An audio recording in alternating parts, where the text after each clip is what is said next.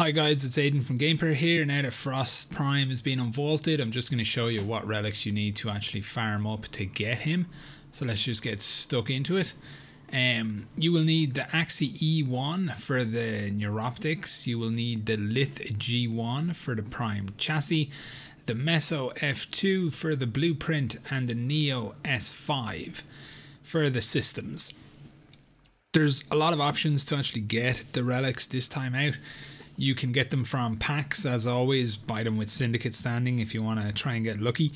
Or you can do bounties on the Cambion Drift for Mother at the Necrolisk, on the Plains of Eidolon for Konzu at Cetus, or on Orb Valis bounties for Udico at Fortuna. So lots of different ways. Just check which ones they're offering.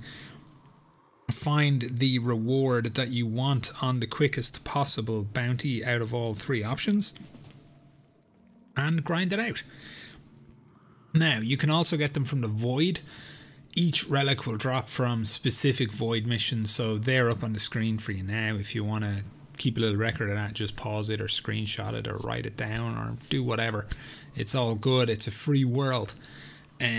Just grind those out if you want to either. As I said, plenty of options, either bounties or assorted void missions to try and get them. So that's it. That's how you get Frost Prime in the year of our Lord 2020. So thanks for watching, guys.